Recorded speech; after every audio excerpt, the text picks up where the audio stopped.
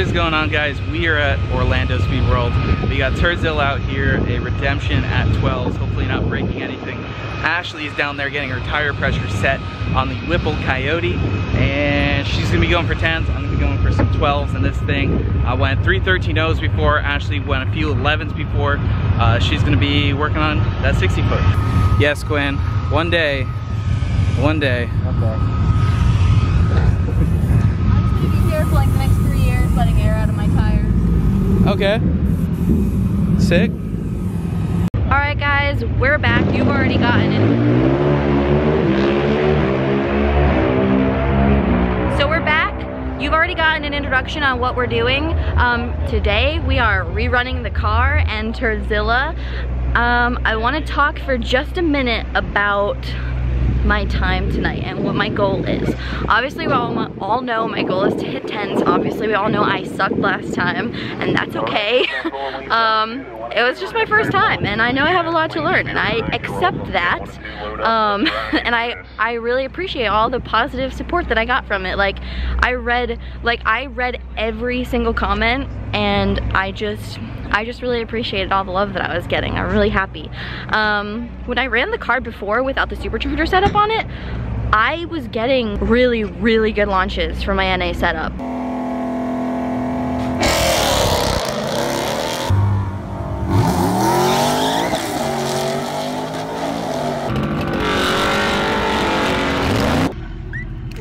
Oh my God, I'm so excited. I just ran a 12.3.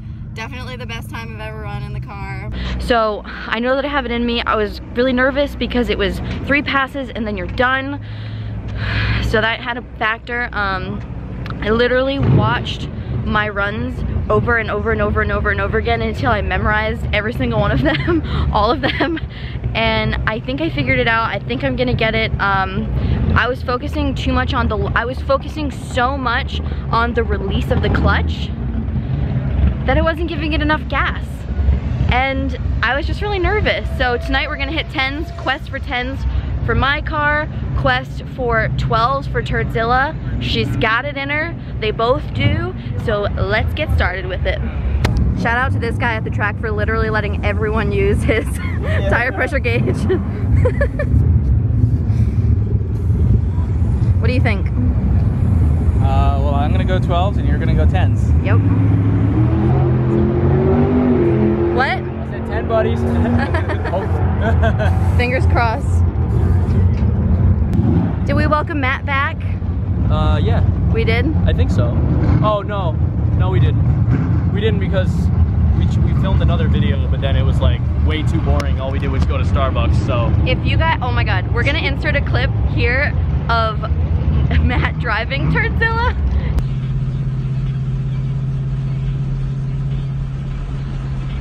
He drives Turdzilla and he dances the whole time. Dude. Quinn got it on video finally.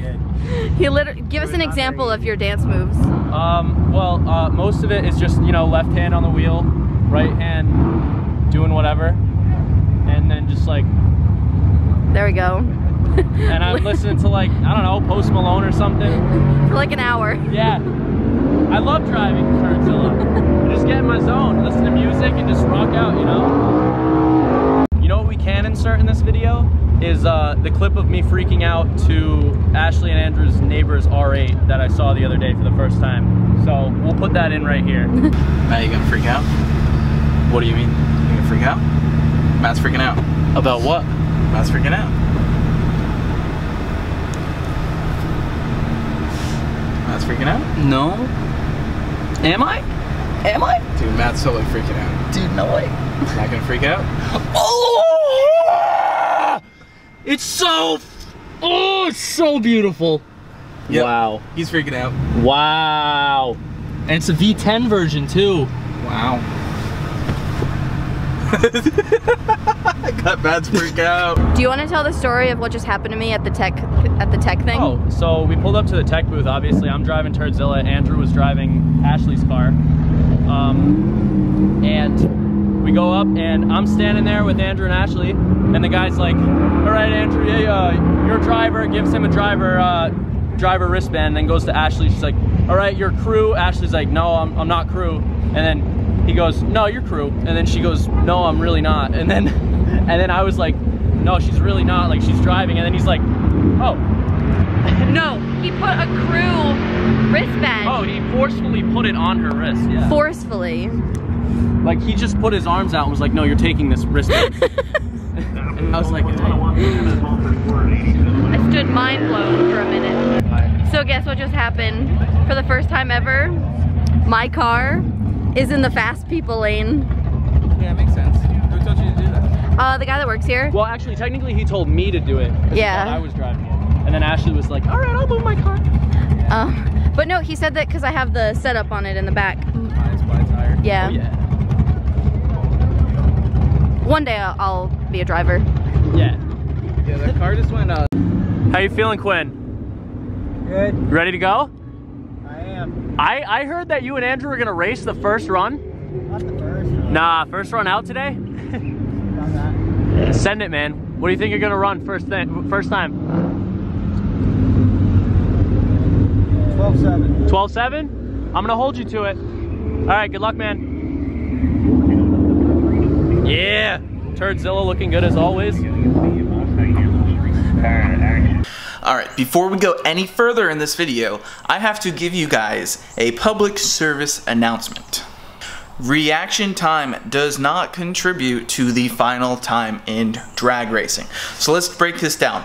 Reaction time is the measure at which your car starts moving from when the light turns green.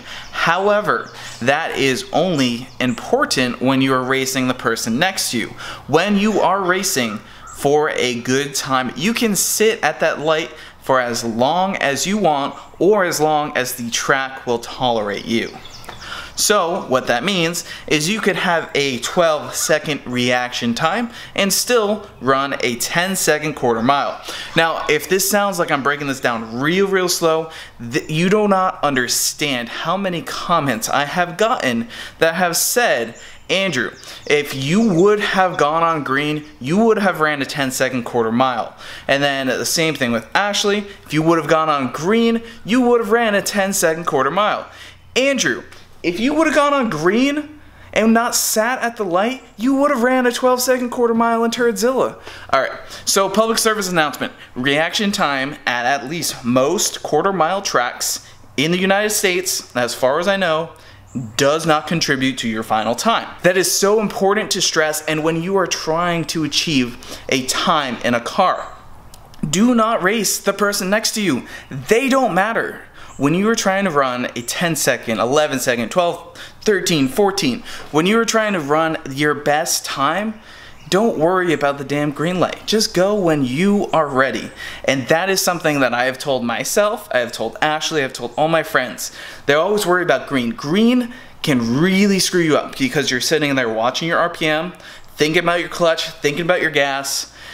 Some people, if you don't have all of that locked in and you have not ran your perfect run before, you see that green light, you're gonna dump the clutch, hit the gas, the car's gonna bog, you're gonna break shit. That's not what you wanna do. You wanna take a deep breath. What I like to tell everybody is don't worry about the green light. Let it turn green, look at your RPM, look at your hand on your shifter, look back up, look at your RPM, take a deep breath, think about your clutch foot, feel your clutch foot, and then go. You can do all of that stuff in about 2 seconds. It feels like 10 seconds at the line, but literally it's like 2 or 3 second reaction time. And that is what you need. If that's what you need to get your head in the game, do it. And hopefully I can help educate some people out there.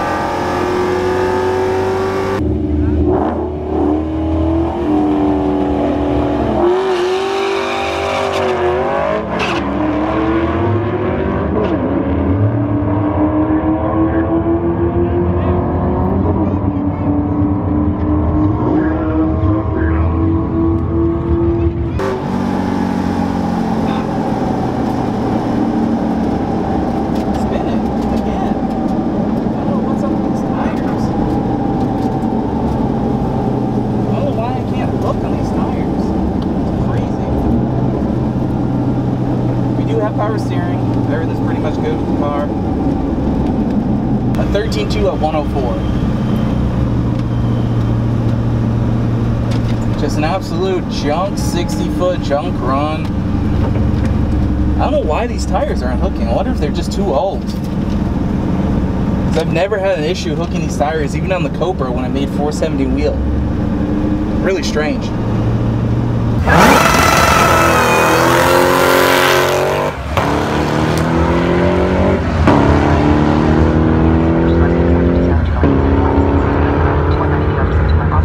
I'm going to tell you something. 11.4 at 121. All right, Ashley's going up for her first pass.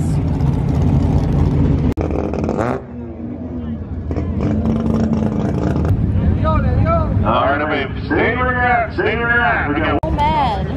I'm so mad. Ashley was about to go, but then I guess the car in front of her hit the wall on the slowdown. Wasn't it just saying that you got to be careful, like slowing down at the end? Yeah. So. You got a parachute. Something about parachute. So Yeah, we're going to be doing for a parachutes few can do minutes that. here, so if you want to take your helmet off, you can. Obviously, we got to get the car off the racetrack down there.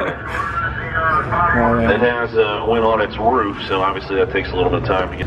That's right, get it nice and sticky. Nice and sticky? Prep.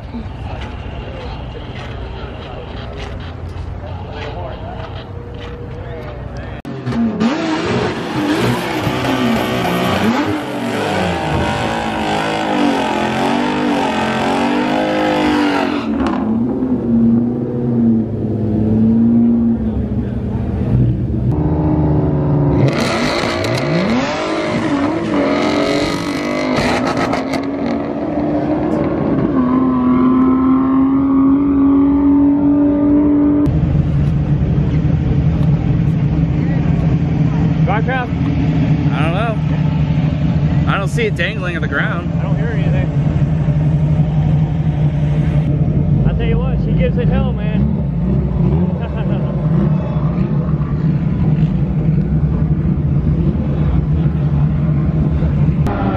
Well, we don't know what broke on Ashley's car. We just got to figure out a way to get the car back and all of us back because Turdzilla only has one seat in it. Yeah.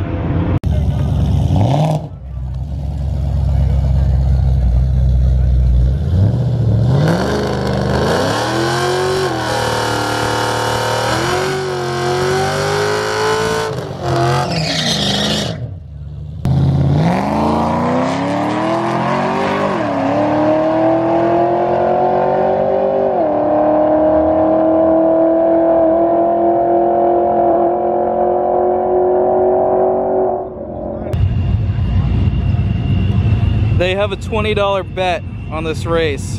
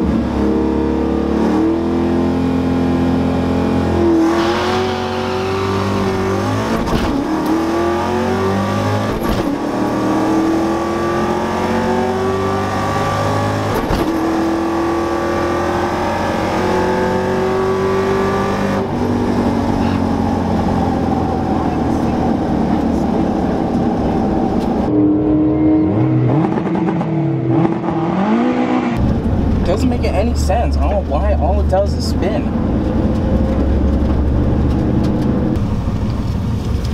Thanks.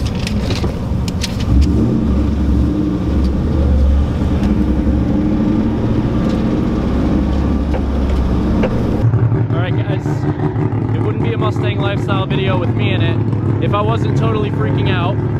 So this is why I'm totally freaking out, because my favorite car in the world is right here and it's about to go down the strip.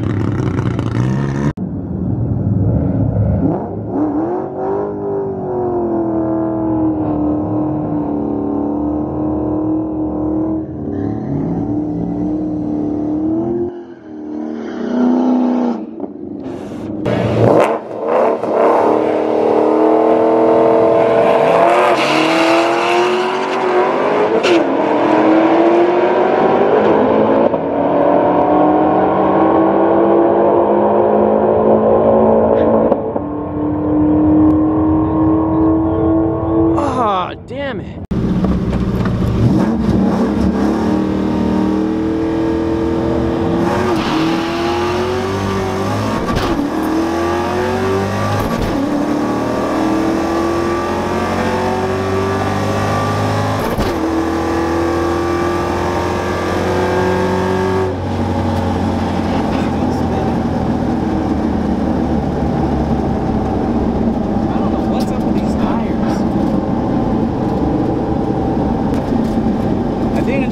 Give up on using these tires. I don't know what it is. But we didn't break anything.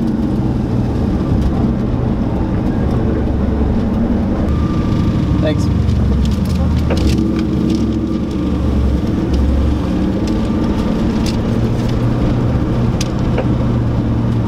All right, a unsuccessful day at the track.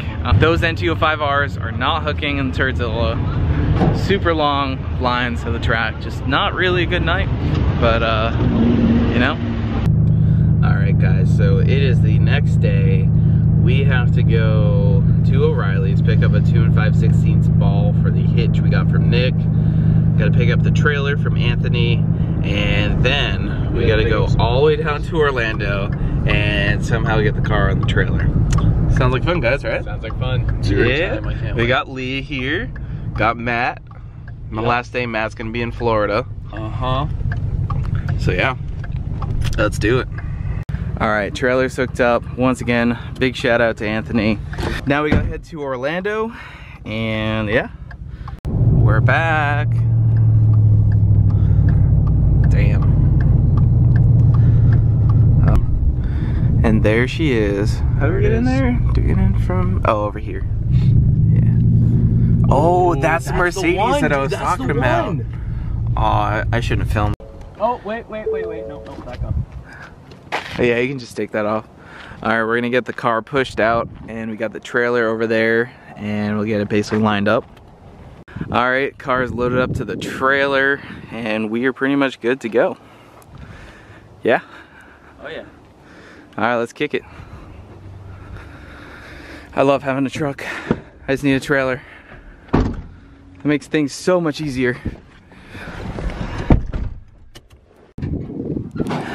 All right, so we just made it back. We're gonna get her unloaded, and yeah. All right, we got the car unloaded, pushed in. We'll assess what went wrong with that later. We got the truck and trailer. We're gonna drop the trailer off, and yeah, nice.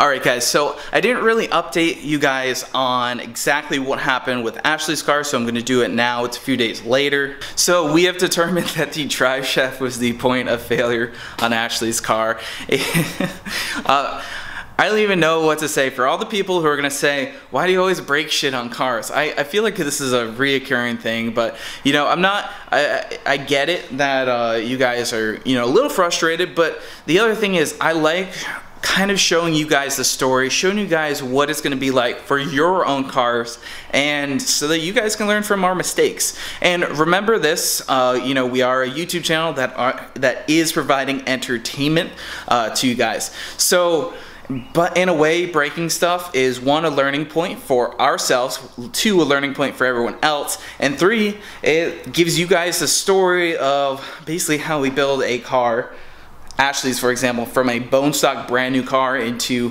hopefully pretty soon a 10-second drag car that is driven by Ashley, and then eventually a 9-second drag car that is driven by Ashley. So we determined the drive shaft, it actually broke it right in the middle where it's that rubber piece. Very kind of common on these.